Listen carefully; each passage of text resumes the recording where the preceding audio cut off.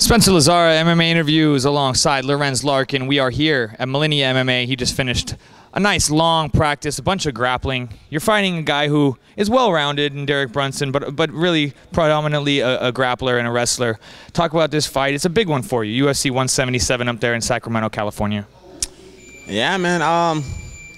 It's crazy because I just want to get it over with. I've been training for a while now because we're originally slated for Staples card, and things happened with that card, so it fell through. So now, we got bumped forward to the Sacramento card. So now, I've been waiting to get in there. So, the sooner the better. So it's kind of taking a long time, but the time is coming. How does that, play in when you hear that and you're peaking, maybe, you're feeling good, your fight's coming, you hear the card gets postponed. What's your thought process in terms of not wanting to overtrain and kind of, do you back off for a few days, kind of get a little bit of rest and then go back after it? It was cool. It gave me like 2 good days to eat good, and hit a couple fast food places. But nah, it's cool. You just can't go as hard as you were going.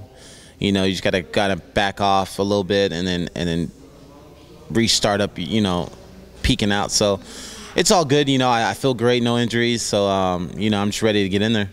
Talk about this being one of the biggest fights. I mean, everybody always says that your next fight's your biggest fight in the sport, but this one really is a big one for you. You're coming off some tough, close decisions and a loss in your last fight, and a fight that you were doing very well in, I thought, in the first round against Costa Philippou.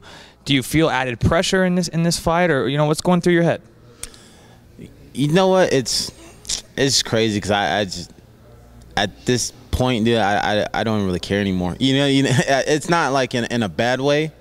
I just, there's been so much stuff that, that's been happening, in my UFC career and I just need to get back to, how it used to be. So now, and that's how it used to be. I didn't really care so much.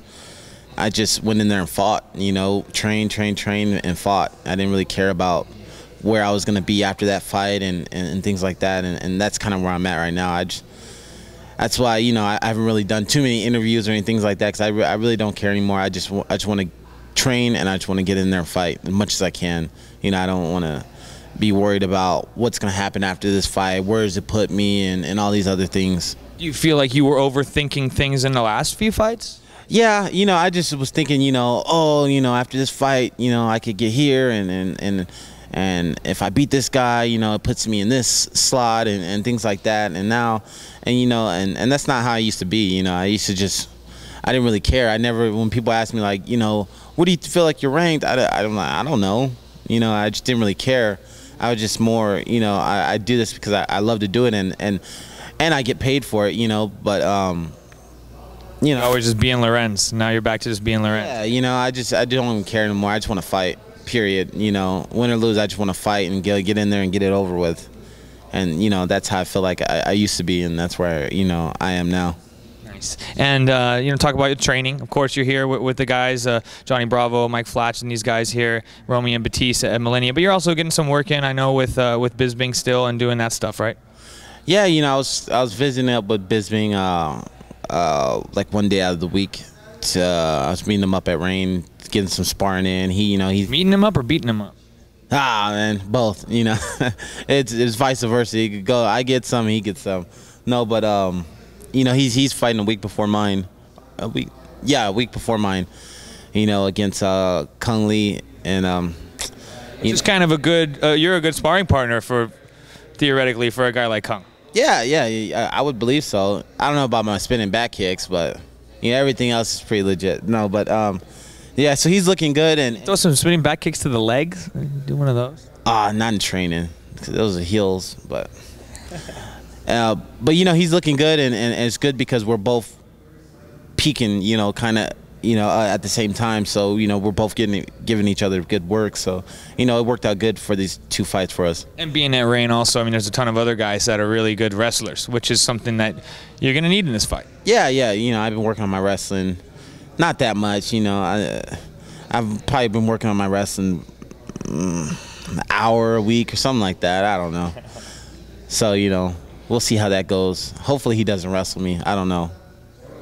Is there any want, to not? Is there anything thought process like, oh, I got to fight a fellow Strikeforce guy, anything like that, or is this, at this point that's all past and behind us? No, it's all past. I mean, shoot, if we all look at the books, the Strikeforce guys bring it. You know what I mean? Every fight, since we've been in the UFC, so so there's no.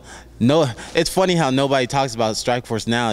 Nobody's like, oh, they're a feeder and all this. And there's no bad things now. There's only great things. But no, but it doesn't matter. Even back when we were in Strikeforce, we all fought each other, so it's not a biggie. You haven't had any easy fights in the UFC. It's been a ton of tough guys, tough fights. Do you feel like, oh man? I mean, and I think Derek is a very, very tough opponent. Do you feel like, dang man, I wish I could get just something a little bit calmer here, somebody a little bit lower in the ranks maybe? No, because I've always said, I only want tough fights. I've said that a while ago. That's just, at the end of the day, it's gonna get me better, no matter win, lose, or draw, whatever. At the end of the day, fighting tough guys makes you tough. You know what I mean? And fighting the best makes you the best. So. It's no biggie. It's like one of those things where you fight the best all the time. That's all you're used to, so. And anybody in the UFC is tough, that's for sure. So anything else you want to say, I guess, tell us how it's going to go down then August 30th. Oh, man, my hand raised and a lot of partying after, having fun. No, I'm anxious to get out there in Sacramento. I never fought out there before, and I'm pretty sure the fans are going to be crazy out there, and we're going to have a good time. Anything else? Shout out to my sponsor, Venom, Eye on Me, always MMAinterviews.tv. Got it right this time. That was awesome, man. Well done. Yeah, everybody who supports me, man, and everybody who tunes into the fight, I guarantee you it's going to be a great fight.